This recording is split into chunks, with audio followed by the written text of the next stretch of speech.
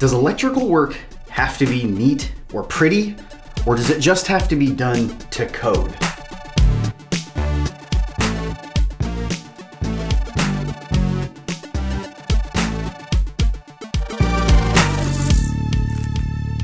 What's going on, my friends? Dustin Stelzer with Electrician U, and today we're going to talk about this whole neat and workman-like manner topic. So in the National Electrical Code, we have Article 110.12, and it talks about the mechanical execution of work and kind of how we're supposed to, I guess people take pride in our work, or how we're supposed to do things to be professional. So let's kind of break into that, because that's an argued about topic, right? So out in the field, there's a lot of people that are kind of the mind that's like, just do it so that it's done right. Who cares what it looks like? Other people are like, no, like make it look like you're proud of what you do, take pride in your work. And a lot of people are kind of in the middle, like, well, yeah, both make sense. So some people are like, well, if I can do it fast and get it done right, you know, either way, my boss isn't paying me more to make it pretty. But I mean, even that's kind of arguable. It just kind of depends on the shop that you work for. So let's break into it a little bit, just see what the National Electrical Code says first and foremost. So we're going to be going to 110.12. It says electrical equipment shall be installed in a neat and workmanlike manner. So there's 3 sections within that, but just that alone, what does that even mean? What is a workman? Workman, a man employed or skilled in some form of manual, mechanical, or industrial work. So employed or skilled. So if you have a skill in something, what does it even mean to be skilled? Having or showing skill, expert, or proficiency. Requiring specialized ability or training.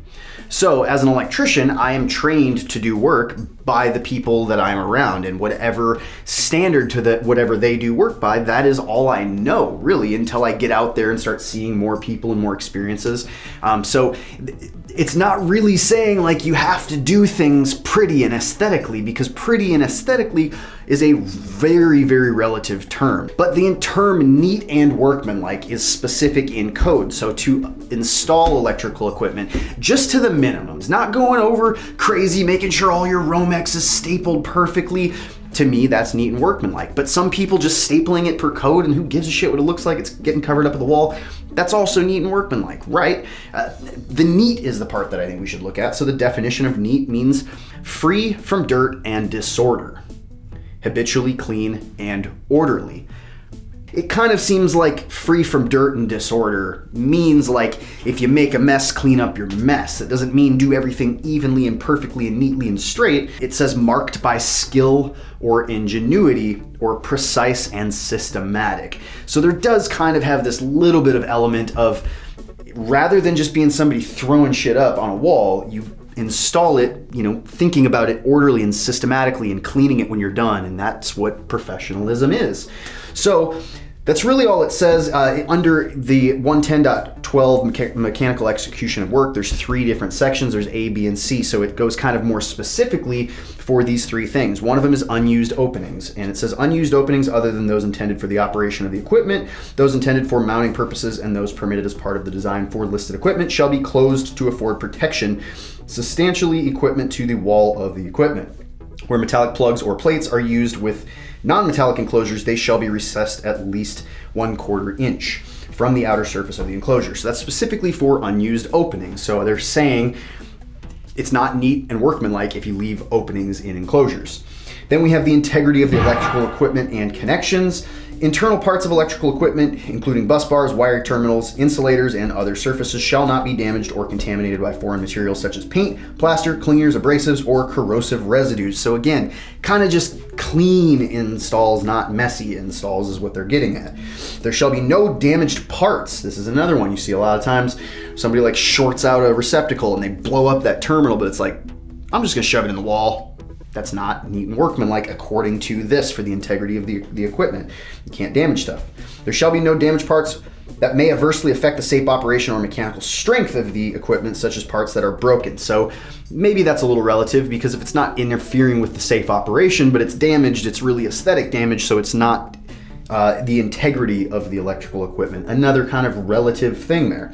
And then we go on to cables and conductors. So cables and conductors installed exposed on the surfaces of ceilings and sidewalls shall be supported by the building structure in such a manner that the cables and conductors will not be damaged by normal building use. So it goes a little bit more in depth on that. But those are the three kind of cases that the NEC is really specific about. Even though it's kind of vague what it means, they just give us a little bit more information. Now, there is one thing that's interesting to note. They give us an informational note under the very beginning of 110.12, under the mechanical execution of work part, where they say, accepted industry practices are described in ANSI NECA 1-2015 for the standard for good workmanship in electrical construction and other ANSI approved installation standards. So I actually spent $44 and bought that standard just to see what the standard says. So NECA 1-2015, good workmanship in electrical construction. There's a whole bunch of different sections. It's kind of a long thing, so I'm not going to go through every single thing in here, but it's worth note that they say that this is what can be used as a standard that describes what is meant by installing equipment in a neat and workmanlike manner as required by the National Electrical Code section 110.12. So the first thing to look at is number 2, standards for receiving, storing, and protecting equipment. Lets you know, like, basically just don't damage stuff. This is how you should store things so they don't become damaged. Number 3 is what I'm gonna look at is, this is general requirements. So this kind of applies to all work. It doesn't matter if it's conduit, wire, anything like that. It says, good workmanship shall be apparent in the installation of all electrical materials and equipment. Equipment shall be level, plumb, and true with the structure and other equipment, also in a horizontal or vertical position as intended. So no unlevel conduit runs. Everything needs to be level, essentially. B, all materials shall be firmly secured in place, adequately supported, and permanent. Materials embedded in concrete or masonry or otherwise part of the structure are considered sufficiently supported. C, all hardware, fittings, and accessories shall be of type designed, intended, and appropriate for use and complement the items with which they are used. D, all materials and equipment including hangers, supports, fasteners, or fittings, and accessories shall be corrosion protection suitable for the atmosphere in which they're installed, whether located indoors or outdoors. Care shall be taken during the installation to ensure the integrity of corrosion protection. Damaged corrosion protection shall be repaired during or after installation. E, all screws, bolts, nuts, clamps, fittings, or other fastening devices shall be made up tight in accordance with manufacturer's and or listing instructions. So this is, again, you gotta install stuff to the listing or to the manufacturer's instructions. F, plans and specifications shall be carefully followed when installing equipment. Then we have a little bit more specific stuff. So there is a section for anchors and fasteners. Then there's hangers and supports have their own section. Outlet boxes have one. So one example in outlet boxes is outlet and device boxes shall be secured and rigidly attached or supported plumb, level, and true. So it's like just installing an outlet box is just installing it. Installing it in a neat and workmanlike manner is to make sure that it's level and plumb and everything is straight and there's no damage or anything like that to it. So if you're smashing in one of those single gang blue boxes and you're wiring a house and you smash the box and it's cracked, get a new box is essentially what they're saying. We keep going on. There's stuff about junction and pull boxes. It talks about covers. It talks about the size and conductors and number of bends in the raceway. Should all be done according to code. Goes a little bit more into raceways, and there's a whole bunch of different things in here. It's kind of an interesting manual to look through. Talks about wire and cable. It talks about mounting equipment. So all of these things is kind of like, don't damage anything. Make sure everything looks good. It looks like, it's all level and straight. And that's kind of the whole point. When you're installing something, make it look like a professional did it. Don't make it look like a handyman did it. And I'm not crapping on handymen. I'm simply saying that, like, a handyman is not an electrician. So a lot of handymen out there try to do electrical work, and you can tell as an electrician walking up right away, whoa, somebody's husband just wired that. It's not at all right. It's completely wrong. So the rightness or wrongness as the code, as a standard for, at least as a minimum, things have to be installed correctly.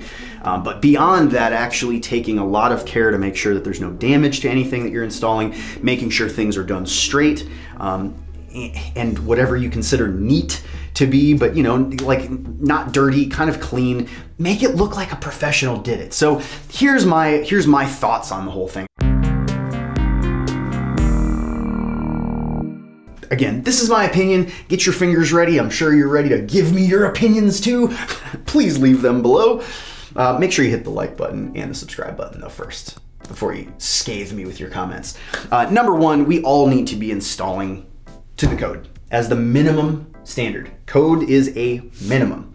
There is absolutely nothing wrong with going over, above, and beyond and adding more straps to a run if you think it looks neater, or doing things that are kind of like maybe upsizing your conductors. Maybe not during COVID because everything's so expensive, but you get what I'm saying. You can kind of go above and beyond, and there's nothing wrong with that. While it may be a little bit more expensive and time consuming, you can do it. You just need to use this as a minimum. So does that mean you can do sloppy work that doesn't look good? Yeah, I mean, it does.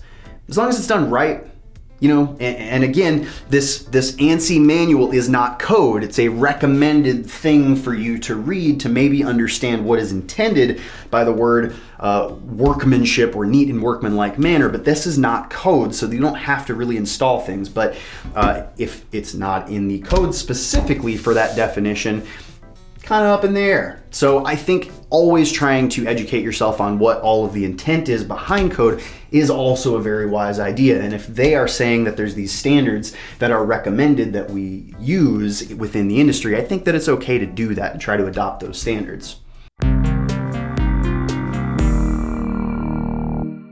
The next thing to consider is, what are people going to think of your stuff? And by people, I mean, let's look first at just other electricians. If another electrician comes in after you, are they gonna look at your stuff and be like, holy hell, who did you hire? Like, really, did you get a plumber to do this? Because this is not an electrician. If people can say that about your work, I think it's worth evaluating your work and evaluating whether or not you're actually a professional or if you're just kind of an installer out there trying to whip stuff up on a wall and get paid. So as a professional in this trade, as a professional in any trade, I think you need to be constantly pushing the boundaries and honing your craft and getting better and better and always trying to impress yourself. That's just my opinion though, and that's just how I like to do things. Doesn't mean that's how you have to do them. But other people other than electricians, inspectors. If an inspector comes out onto a job and sees just sloppy crap work, although it might be technically right, they're gonna look way closer than somebody that they know the company has an excellent history of like doing really great work, really clean, neat, everything is thought out. The inspector can just walk in and be like, wow, they thought of everything. This is great. So they're not going to have such a crucial eye on all of your stuff that they might if they walk in and it looks like, a bunch of 12-year-old kids wired to place. So again, that's just a consideration, something to think about. Whether you do it or not, it's up to you. Like, all of this is up to you, really, how you do work and whatever your standards are, and that's fine. But the last thing to think about too with the people, at least what people think of your stuff, is the customers, right? So like if a customer is gonna pay $3,000 for you to go build a service, what are they paying for that $3,000? When they go out there and look at it, are they gonna be like, bro, there's no way I'm paying you $3,000 for that dog shit right there. Look at my neighbor's house, that's clean. That's super clean over there. That's $3,000. This is like $800. What are you even talking about? That looks like crap.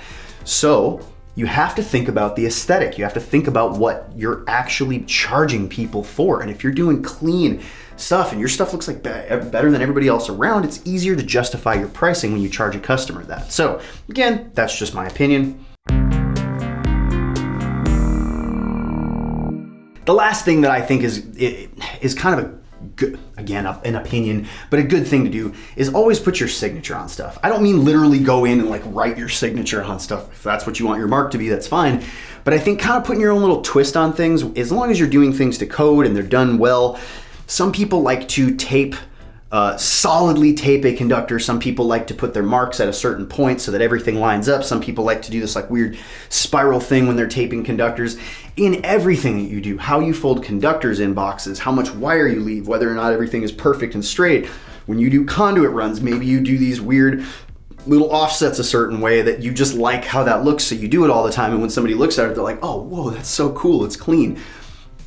I think going above and beyond is an appropriate thing. As you go through your career as a professional, as a tradesman, as an electrician, I think it's really important that you're always pushing your boundaries and always impressing yourself. So while you may have an electrician come in and say your stuff looks like crap, but you think that's the best work you've ever done, it's really up to you. You're the one, with the liability on it, but always just be pushing your boundaries and trying to increase your value, increase your knowledge, get better at what you're doing. Otherwise, why are you even doing this? Go do something that you are passionate about maybe. So again, those are just my opinions. share yours, as I'm sure you will. Thank you guys so much for your constant support. Make sure that you like the video. If you liked the video, make sure you hit the subscribe button, subscribe to the channel. It really, really helps me out to keep putting content out like this for you guys, for you to freely consume at your leisure. Hit the little notification bell, let you know every time I have a episode out. Also, make sure that you go to the Discord group, join the Facebook group if you're more into the Facebook thing, or if you're on Reddit all the time, we have a subreddit, r/Electrician. Drake, just put it on the thing. I don't know, it's Electrician U, we got a subreddit. So go over there, post some stuff that you find, and it's something that eventually, probably in the next few months, I'm gonna start doing reaction videos for, or you know, go over people's posts and just see what I think about it for any of you that care. Anyways, enough babbling. Love you crazy people. I'll see you soon.